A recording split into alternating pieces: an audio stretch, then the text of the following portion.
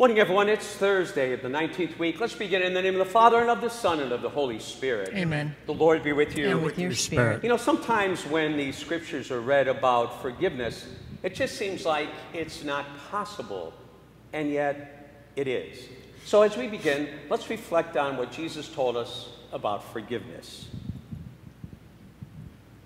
For the times we were too bitter to forgive, we ask God's forgiveness, and so we pray, Lord, have mercy. Lord, have mercy. Christ, have mercy. Christ, have mercy. Lord, have mercy. Lord, have mercy. Let us pray.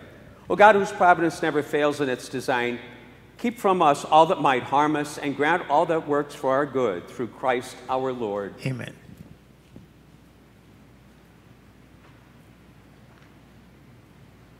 A reading from the book of Joshua.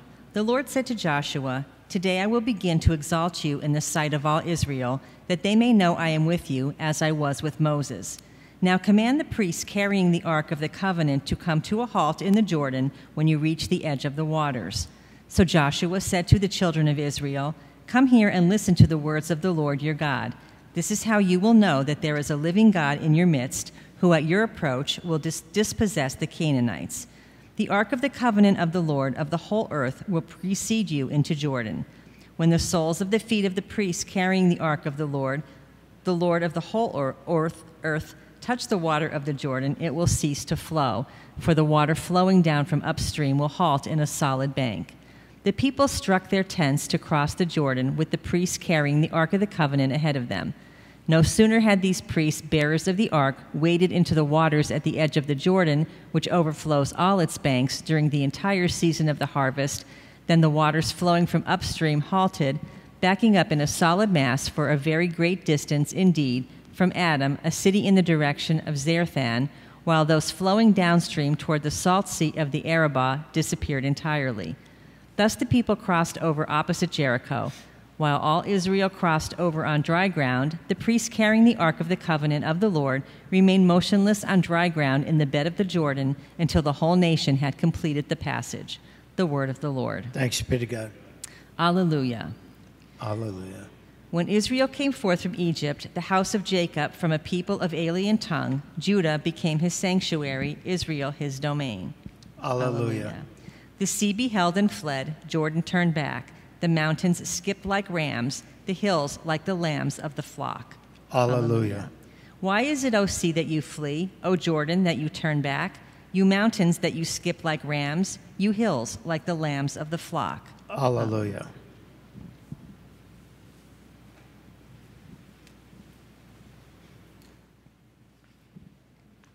Friends, may the Lord be with you. And with your spirit. Let us be attentive to this reading of the Holy Gospel according to Matthew. Glory to you, Lord.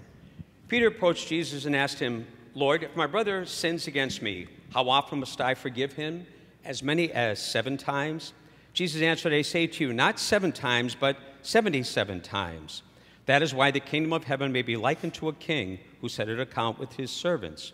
When he began the accounting, a debtor was brought before him who owed him a huge amount. Since he had no way of paying it back, his master ordered him to be sold along with his wife, his children, and all his property in payment of his debt.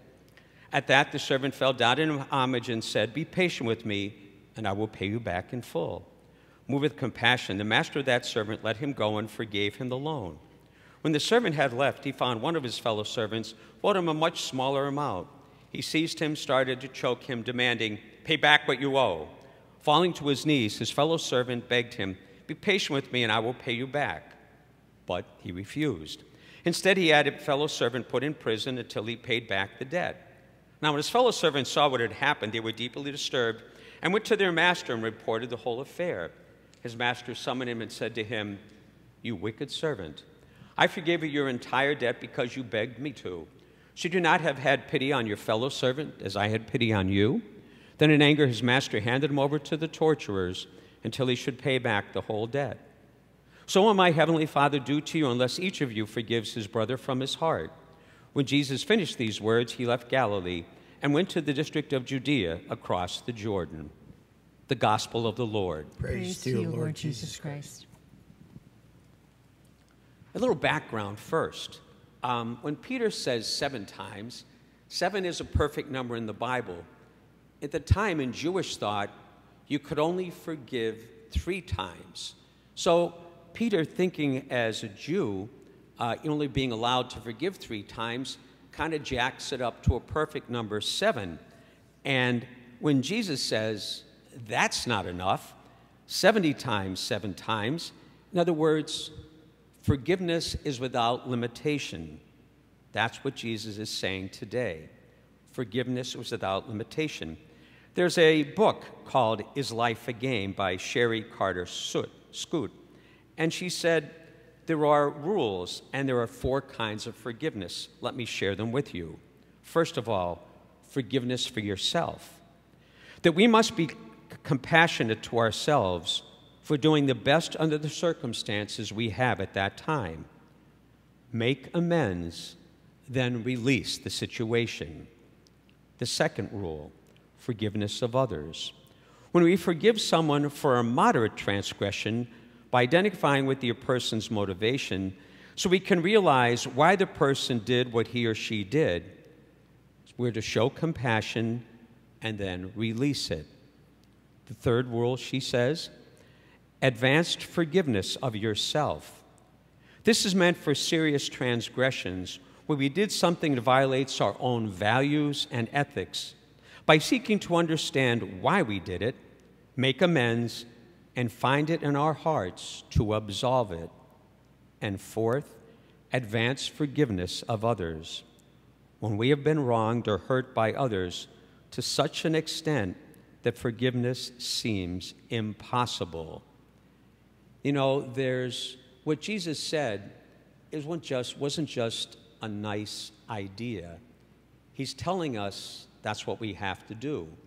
That may cause some angst, some stress, whatever it might be, but it is what he's commanded us to do. And if we do that, it not only frees the person that did it, or absolves the person, as I say here, it absolves us, and therefore it's a win-win. Not that it's easy, not that it's simple. Life isn't easy, it isn't simple, but Jesus shows us the way. God bless. For those people who are unwilling to forgive, even if that's ourselves, we pray. Lord, hear our prayer. We may truly accept the forgiveness and the love of God, we pray. Lord, hear our prayer. For children, they may learn by our example, we pray. Lord, hear our prayer. The church may always be a place of welcome, we pray. Lord, hear our prayer. We ask all of this and so much more through Christ our Lord. Amen. Blessed are you, Lord God of all creation. Through your goodness we eat this bread to give you, which earth is given and human hands have made. It will become for us the bread of life. Blessed be God forever. Blessed are you, Lord God of all creation. Through your goodness we eat this wine to give you, fruit of the vine, work of human hands. It will become our spiritual drink. Blessed be God Friends, forever. let us pray that our gifts will be acceptable to God, our loving Father. May the Lord accept the sacrifice at our hands for the praise and glory of his name, for our good and the good of God's holy church. Heavenly Father, may we always be present to each other. May we always accept the responsibility of sharing the gifts you have given us through Christ our Lord. Amen. The Lord be with you. And with your spirit. Lift up your heart. We lift them up to the Lord. Let us give thanks to the Lord our God. It is right and just. Father, although the human race is divided by dissension and discord, yet we know that by testing us, you change our hearts to prepare them for reconciliation. Even more by your Spirit, you move our human hearts that enemies may speak to each other again, adversaries join hands, and people seek to meet together. And so we join our loved ones in heaven as we pray this hymn of unending praise. Holy, holy, holy Lord, God of hosts, heaven and earth are full of your glory. Hosanna in the highest. Blessed is he who comes in the name of the Lord. Hosanna in the highest. You are indeed holy, O Lord, the font of all holiness. Let your Spirit come upon these gifts to make them holy, so that they may become for us the body and blood of our Lord Jesus Christ. At the time he was betrayed and entered willingly into his passion, he took bread and giving thanks, broke the bread, gave it to his disciples, saying, "Take this, all of you, and eat of it, for this is my body, which will be given up for you." Similar way, when supper was ended, he took the chalice, once more giving thanks, gave it to his disciples, saying, "Take this, all of you, and drink from it, for this is the chalice of my blood, the blood of the new and eternal covenant, which will be poured out for you and for many for the forgiveness of sin. Do this in memory of me. The mystery of faith. When we eat this bread and drink this cup, we proclaim your death, O Lord, until you come again. Therefore, as we celebrate the memorial of his death and resurrection, we offer you, Lord, the bread of life and the chalice of salvation, giving thanks that you have held us worthy to be in your presence and minister to you. Humbly we pray that partaking of the body and blood of Christ, we may be gathered into one by the Holy Spirit. Lord, remember your church spread throughout the world. Bring her to the fullness of charity, together with Francis our Pope and Joseph our Bishop. Remember Olga and Bill Orszewski and Jerome Foy, whom you have called from this world to yourself. Grant that they were united with your Son in a death like his may also be one with him in his resurrection. Remember also our brothers and sisters who have fallen asleep in the hope of the resurrection, for all those who have died in your mercy. Welcome them into the light of your face. Have mercy on us all, we pray, that together with the Blessed Virgin Mary, the Mother of God, Joseph her husband, the apostles, the martyrs, and all the saints who have pleased you throughout the ages, may we merit to be co-heirs to eternal life. May we praise and glorify you through your Son, Jesus Christ. Through him, with him, in him, O God Almighty, Father, in the unity of the Holy Spirit, all glory and honor is yours forever and ever. Amen. We pray as Jesus taught us. Our Father, who art in heaven, hallowed be thy name. Thy kingdom come, thy will be done, on earth as it is in heaven. Give us this day our daily bread, and forgive us our trespasses, as we forgive those who trespass against us. And lead us not into temptation, but deliver us from evil. Deliver us, Lord, from every evil, and graciously grant peace in our day, that by the help of your mercy we may be free from sin and safe from all distress, as we wait with joyful hope the coming of our Savior, Jesus Christ. For the kingdom, the power, and the glory are yours now and forever. Lord Jesus Christ, you said to your apostles, peace I leave you, my peace I give you.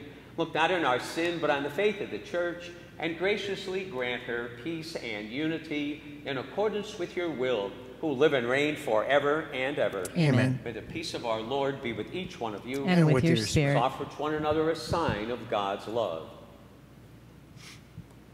Lamb of God, you take away the sin of the world, have mercy on us.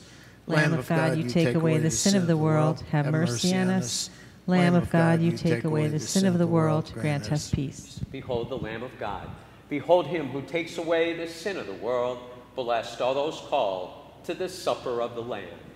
O Lord, I am not worthy that you should enter under my roof, but only say the word, and my soul shall be healed.